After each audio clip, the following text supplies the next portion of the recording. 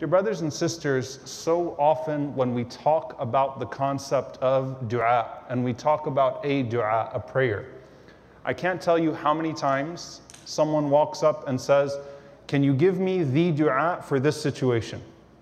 We're often looking for the perfect formula, the perfect dua, the perfect supplication to fit our situation. And sometimes we look for the longer du'as, the ones that have such poetry to them, because they're able to encapsulate what we are feeling in such a poetic way. And we know that it comes from our Prophet ﷺ, so we attach ourselves to it. So we love these long poetic du'as, and I want to write it down and make sure that you send it to me, and make sure that you give me this, and make sure that you give me that. And there are two things that are missed in the process. One of them is the value of raw du'a, the value of du'a in your own language, supplication in your own language, where you express those feelings, where Allah does not need you to rhyme or to sound poetic or to sound beautiful or even to speak Arabic when you make your du'a. Allah subhanahu wa ta'ala loves to hear your voice and hear its sincerity, and that is the most important ingredient. However, no doubt, there's blessings in the du'as from the sunnah of the Prophet ﷺ. The second part of that, the things that we say so regularly that we lose value for those things, and we don't realize that they are in fact expressions of dua. So for example, Assalamu alaikum is a dua. Peace be unto you, wa rahmatullahi wa barakatuh. May the peace, mercy, and blessings of Allah be upon you. It's a dua. And so it doesn't really make sense when someone says salam to you, but they intend everything that is in opposition to that peace, right? So you say salam in anger, and you go on harming and backbiting and hurting the person that you say salam to. No, salam is a contract. It's a prayer and a contract between two brothers and two sisters, that there's peace, that you're not going to be harmed from my end, and that I will pray for your peace and for your mercy and for blessings in your life. It's a contract that we may betray sometimes when we act in opposition to it. The other one, most common one, is Alhamdulillah. To say Alhamdulillah, and to say it in a way that betrays the Alhamdulillah. How are you? You know, Alhamdulillah. Alhamdulillah. Alhamdulillah is an expression of thanks to Allah. It's a dua, it's a prayer. Alhamdulillah. All praises and thanks are due to Allah. But someone says Alhamdulillah in a way that's complaining, even in the way that they say it. Or they say Alhamdulillah and then they attach onto it 3 sentences of complaint. What's the point of your Alhamdulillah if you're going to betray it in the way that you say it and immediately with what you say after it? Alhamdulillah is a dua. It's a prayer, it's an invocation, it's a powerful one. How are you? How are things going? How are you feeling? How are you coping? Alhamdulillah. No matter what, the hamd belongs to Allah subhanahu wa ta'ala. The praise and thanks and grace belongs to Allah subhanahu wa ta'ala. Now, what we come to today builds on what we've been speaking about over the last few weeks, but I want to preface it with the following. The hadith of the Prophet ﷺ that we all know, where the Prophet ﷺ said, عَجَبًا لِأَمْرِ الْمُؤْمِنِ إِنَّ أَمْرَهُ كُلَّهُ خَيْرٌ. That how wonderful is the affair of the believer. Everything in his regard is khair, it's good. If something bad happens to him, إِنْ أَصَابَتْهُ سَرَّاء شَكَرَ فَكَانَ خَيْرًا لَهُ. If he is touched by something that is good, he is grateful and that is better for him. We all know how to express gratitude. We say Alhamdulillah. And that is better for him. وَإِنْ أَصَابَتْهُ ضَرَّاء صَبَرَ فَكَانَ خَيْرًا لَهُ. And if he is harmed, or if she is harmed by something that is painful, by something that causes them grief, then they are patient and that is better for them. It's how we express the patience where we actually find most of the du'as. Let me be clear here. The amount of times that I've been asked for du'as for patience versus du'as of thanks is highly disproportionate. Because the reality is we usually look for words when we're in pain. When it comes to gratitude, yeah, alhamdulillah, alhamdulillah. But when it comes to pain and dua, how do I get this debt away from me? How do I get this pain away? How do I make this situation better? That's when people start looking for the long du'as, right? And that's where we find these blessings from the sunnah. The dua that I'm going to talk about today has never been given to a prophet before you, and I want to say first and foremost what that means. When the Prophet ﷺ was there on the night of Al-Isra wal-Mi'raj, on the night of the ascent, he was told, أَبْشِرْ بِنُورَيْنِ أُوتِيتَهُمَا لَمْ يُؤْتَهُمَا نَبِيٌّ قَبْلَكَ. Be receive the glad tidings of two lights that have been given to you that were never given to a prophet before you. And the Prophet ﷺ was told, Fatihatul Kitab wa khawatimu Surat al-Baqarah. The opening of the book, Al-Fatiha, and the last two verses of Al-Baqarah are two gifts that were given to you that were not given to any prophet that came before you. Now when you read Quran, when you get into Salah, how often do you lose appreciation for Al-Fatiha? Because you say it all the time. You get right past it, and now let me think about the surah that I'm going to read. But Al-Fatiha is a gift from Allah subhanahu wa ta'ala. There is a reason why, and it's for your own good, that you recite it every single rak'ah in your prayer, and your prayer is invalid without it. It is greater than what will come after it. So read it over and over and over again, and ponder over it, learn its meanings, and immerse yourself in Al-Fatiha, because it's profound, it's beautiful. And there's a reason why those last two verses of Surah Al-Baqarah are two verses that the Prophet ﷺ taught us we should never leave before we sleep. Every night when we go to sleep, we should read those last two verses of Surah Al-Baqarah every single night. Don't miss them. Just like you don't miss Ayatul Kursi, don't miss those last two verses of Surah Al-Baqarah. So it indicates that Allah has given something special to the Prophet ﷺ, and by extension, us. It's a gift that Allah gives to this ummah, that He favors us with, that allows us to gain greater blessing from Him. So the dua that I will speak about today, Sa'id ibn Jubayr radiyallahu ta'ala anhu says, ما أعطي أحد ما أعطيت هذه الأمة ولو أعطيها أحد لأعطيها يعقوب عليه السلام ألم تسمع إلى قوله يا أسف على يوسف. He said, the words that I'm about to share with you were not given to any ummah before you. They are a gift from Allah, not given to any ummah before you. And if they were given to anyone before you, it would have been given to Yaqub alayhi salam, Jacob, when he lost his son Yusuf alayhi salam, Joseph. And what does he say in the Quran? Oh, my grief over Yusuf, ya asafa ala Yusuf. So Sa'id ibn Jubayr radiallahu anhu was saying, if Allah was going to gift these words to anyone before you, surely it would have been Yaqub alayhi salam. But the expression, if I was to say, ready, write it down. It's going to be many lines. You have to memorize this. Afkar al-sabah wal-masa, the morning and evening remembrance. No, you know what the words are? Inna lillahi wa inna ilayhi raji'un. This entire build-up for Inna lillahi wa inna ilayhi raji'un. You know the thing that you write when you hear someone died? You text it. You say it sort of as a matter of habit. Inna lillahi wa inna ilayhi raji'un. Verily to Allah we belong, and to Allah we return. It's only mentioned once in the Quran. And that is where Allah subhanahu wa ta'ala says, وَبَشِّرِ الصَّابِرِينَ, and give glad tidings to the patients. Remember we said, وَالصَّبْر, and patience is at the first strike. الَّذِينَ إِذَا أَصَابَتْهُمْ مُصِيبَةٌ, those who when they are struck by any tragedy, قَالُوا إِنَّا لِلَّهِ وَإِنَّا إِلَيْهِ رَاجِعُونَ, they respond with what is known as istirja', the homecoming dua. To Allah we belong, and to Allah we return. أُولَٰئِكَ عَلَيْهِمْ صَلَوَاتٌ مِّن رَبِّهِمْ وَرَحْمَةٌ وَأُولَٰئِكَ هُمُ الْمُهْتَدُونَ. As a result of that, when they say that, when they're struck with something harmful, when they respond with إِنَّا لِلَّهِ وَإِنَّا إِلَيْهِ رَاجِعُونَ, Allah descends His prayers, His forgiveness, His mercy upon those people, and they will remain amongst those who are guided. What do you hope to not lose in tragedy? Perspective. You hope to not lose your way. Right? That the tragedy stops you in your return to Allah subhanahu wa ta'ala, stops you in your tawbah, stops you in your consistency with worship, stops you in your happiness, stops you in your journey.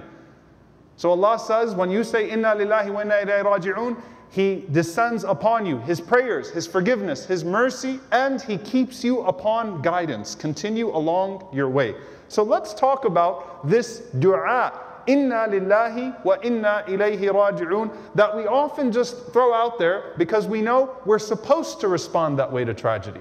Specifically death. You don't really hear Inna lillahi wa inna ilayhi raji'un being used outside of the context of death. But what makes this such a gift that Allah chose it for this ummah?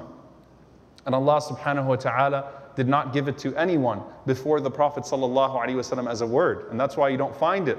You find hamd many times, the praise of Allah many times in the words of the prophets, but you don't find istirja'.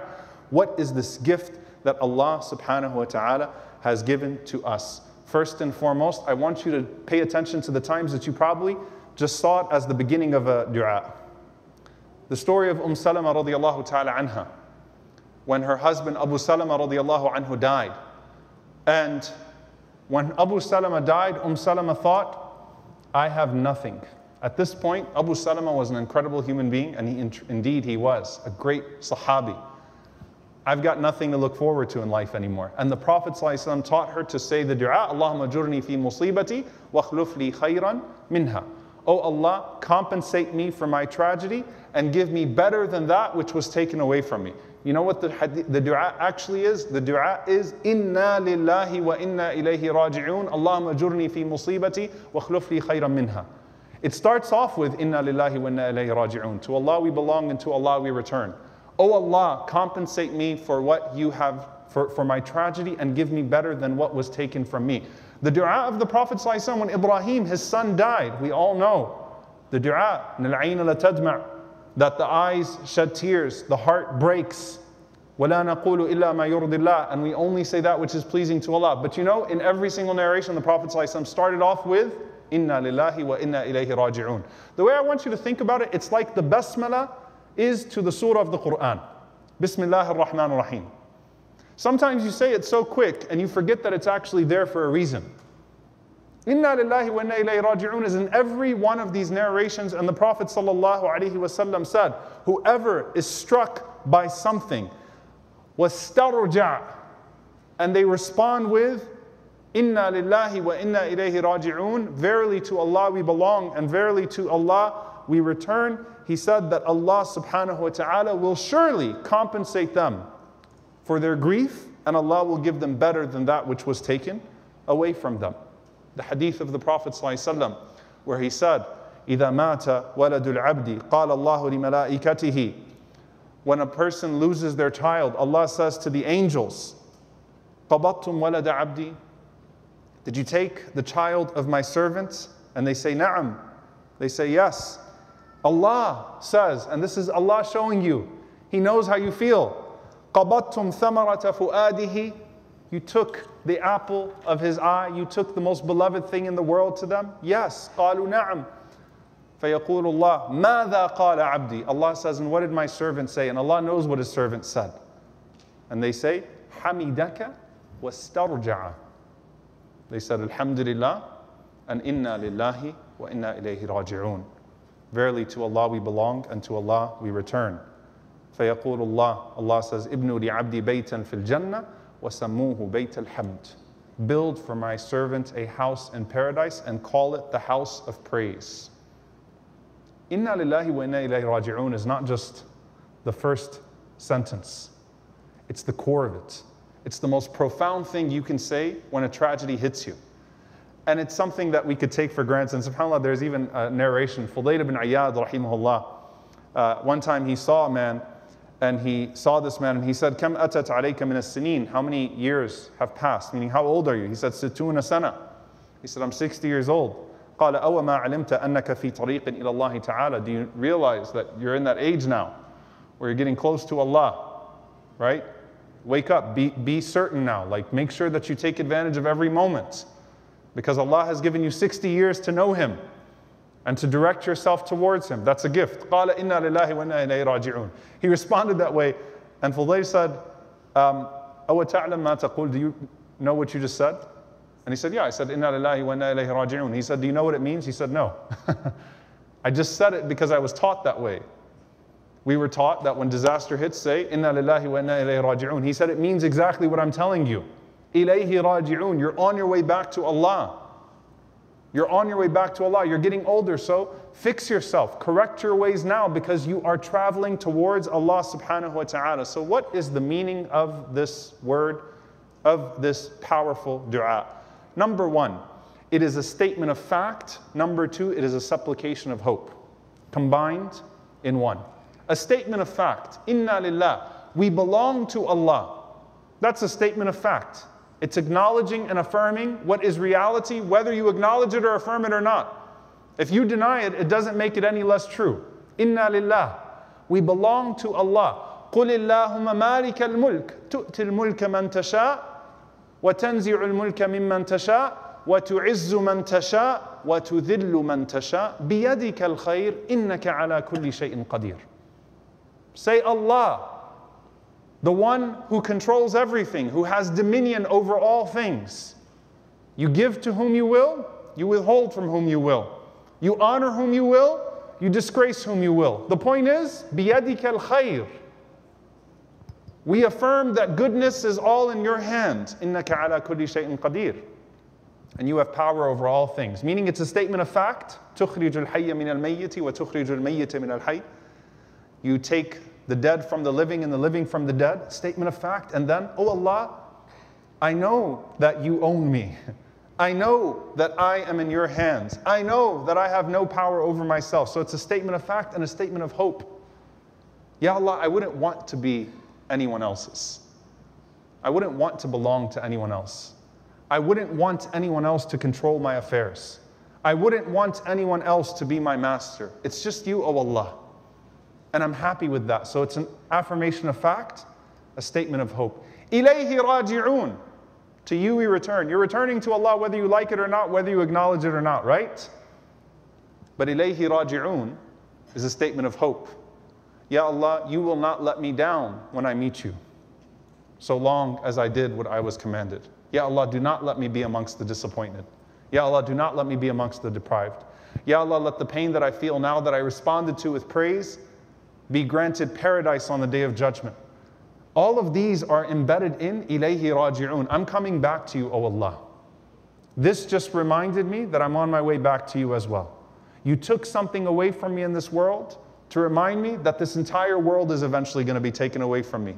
One layer of the veil between you and I has been pulled back until the entire layer, which is life as a whole, pulled back. بَصَرُكَ الْيَوْمَ حَدِيدٌ, with death. One layer has been pulled, one curtain has been pulled back, the entire thing is eventually going to be pulled, and I'm going to be standing in front of you, O Allah. And I have hope in that moment, O Allah. I have hope in that moment, O Allah, that I stand before you. So it's an affirmation of fact and a supplication of hope. The last thing that I want to say, dear brothers and sisters, is a story from the Prophet ﷺ in the Seerah, where sometimes the way that the Sahaba used to use these words is completely different from the way that we use these words. Okay? Subhanallah, la hawla wa la quwwata illa billah, in general, right? Like culture dictates sometimes the usage of these words. One of the most powerful usages of these words is in the story of the slander of Aisha radiallahu ta'ala anha. And it wasn't her that used the word. How did the entire slander of Aisha radiallahu anha happen? They were on their way back from Bani Mustaliq. Aisha radiallahu anha went to take a nap under a tree. She overslept. The caravan left thinking that she was in her place, and she was not. And so the Prophet ﷺ and the caravan went ahead, and Aisha radiallahu anha slept through it all, right? This is how it all starts. A man by the name of Safwan ibn al-Mu'attal radiallahu ta'ala anhu. So Safwan goes out, he's the one that would check after everyone left, and he sees Aisha radiallahu anha under the tree. And as he sees her, his first expression is, Inna lillahi wa inna ilayhi raji'un. He actually says it. Why does he say it? Because he knows there is no way that those people that gossip and make fitna are not going to turn this into something it's not. As soon as I wake her up, and even if I act in the most noble way, which I will, Safwan literally sits his camel down, goes back, lets her get on the camel, and then takes her into Medina. He doesn't even talk to her to maintain that nobility and that barrier, to keep away kalam an-nas, to keep away the words of the people and the gossip of the people.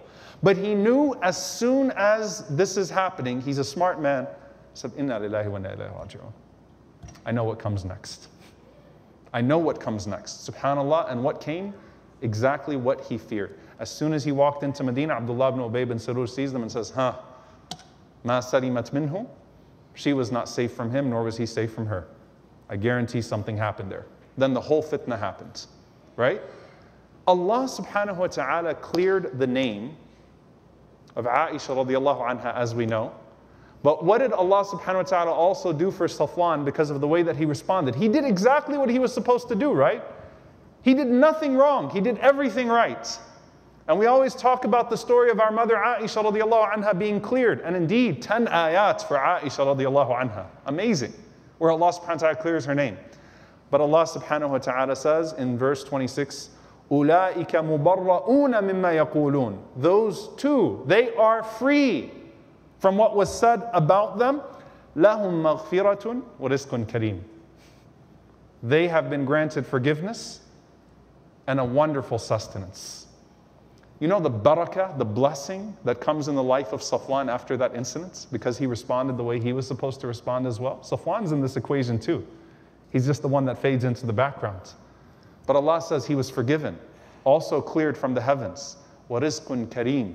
And Allah descended upon him all sorts of blessings. And Imam al-Qurtubi rahimahullah says in conclusion of this, dear brothers and sisters, that Rasulullah SAW taught us to say, Inna lillahi wa inna ilayhi raji'un, even when the lamp goes out. You know, sometimes the power goes out. What's your first response? The Prophet ﷺ was, Inna lillahi wa inna ilayhi raji'un.